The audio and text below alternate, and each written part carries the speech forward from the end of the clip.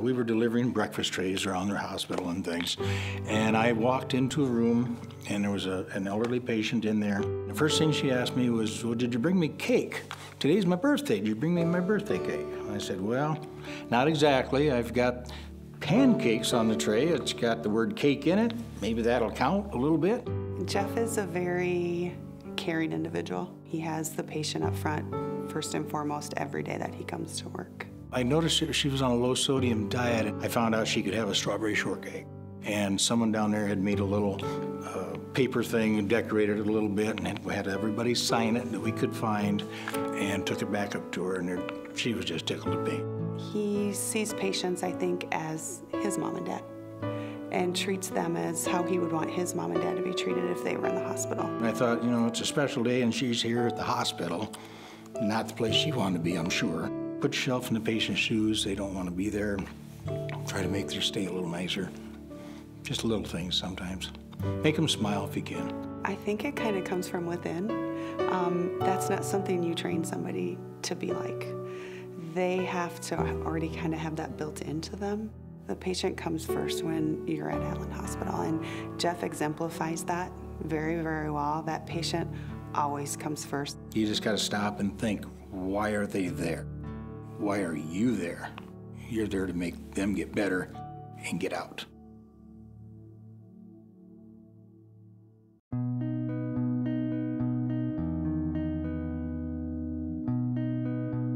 Lindsay happened to be working the front desk, and a gentleman had come in a wheelchair with 2 small children.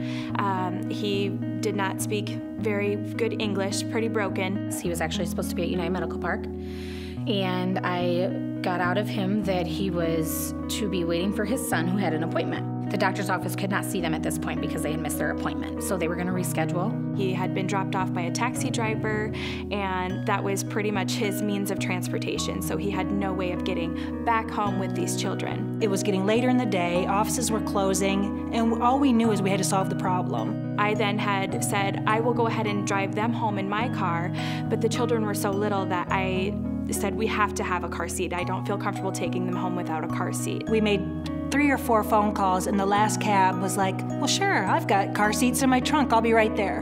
And we ended up getting them home. The biggest reward was that they satisfied that patient's need at that time, no matter how long it took or whatever the time it took for them to do it or the expense or anything. They solved that patient's need, and they took care of that family. I think that demonstrates accountability, because just because he came into our hospital and he wasn't in the right place for his appointment, we still need to be accountable for our patients and visitors that come to the hospital. We have people present all the time. They don't know what they're doing there. They don't know who they're supposed to see and why. So we kind of have to play detective. They do it every single day, and again, there's no challenge that's too big or too small. They're going to handle it, and they're going to make sure it's completed to the end, best outcome.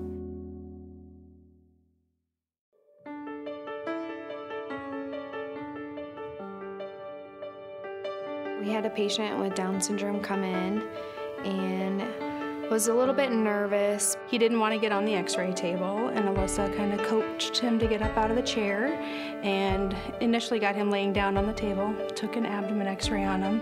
When he got up, all he wanted to do was dance, and Alyssa let him dance her all over the x-ray room, twirling and dipping with a smile on her face the whole time. He was happy that, you know, I recognized that he wanted to dance with me. Alyssa's extremely positive, and she's always looking for that something in everybody that she can just kind of recognize and respect. I always like to make sure that they feel good when they leave the room. She just noticed that he was a little apprehensive, and she just kind of used that and kind of played into what he needed and just made sure that she got it done, and he was happy in the end. I think it's just showing care for individuality, and not every patient is the same. He needed a little additional attention, and she was going to make sure that he got it. I keep in mind best outcome for every patient every time. That little extra effort can go a long ways. I would hope anybody who works at Allen would treat everybody as they would want one of their family members to be treated, to give them the extra bit of time so that they know they're important to us.